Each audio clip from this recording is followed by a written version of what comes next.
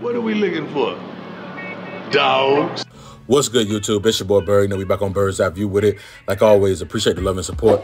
Please continue to like, comment, and subscribe. Start what you're doing. Smash the like button, smash subscribe button. Hop in the comment section, comment whatever you want. Of course, I'm dropping daily bangers day by day. You know, we got news of the day coming out of Colorado. And we're going to jump right into it. We got Montrez Walker. He's a 4-star linebacker, 6 foot. 215 out of Beaufort, Georgia. He's in that 2025 class. This is a top 40 linebacker in the country, a top 45 overall player coming out of the state of Georgia.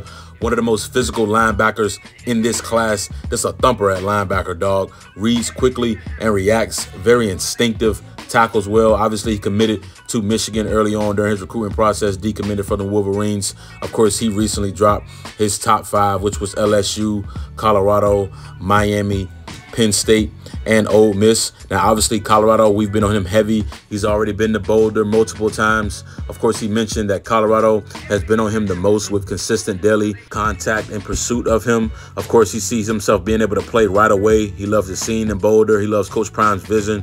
Love all the NFL connects and coaches that are going to be on staff. And, of course, who wouldn't want to play for a Hall of Famer and be their #1 guy? Now, Rivals, they do a future cash prediction, which is pretty much like a crystal ball, how 247 Sports do the crystal balls.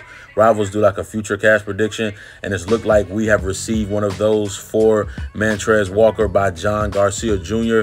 So that's pretty much a crystal ball to land this 4-star talented linebacker coming out of the state of Georgia. Like I said, one of the most physical linebackers in this class. I mean, extremely physical linebacker. This young man does have plug-and-play type of potential. Now, of course, he's going to have to come in, learn right away, get strong, and, of course, do the things he needs to do and right to gain the trust in the coaching staff. But he has the potential through the roof right now. It looks like we're in a good spot to land this young man. So now I can keep it long. Just want to bring you guys a phenomenal update. Please continue to like, comment, and subscribe. You know what time it is, dog. Bird's Eye View, man.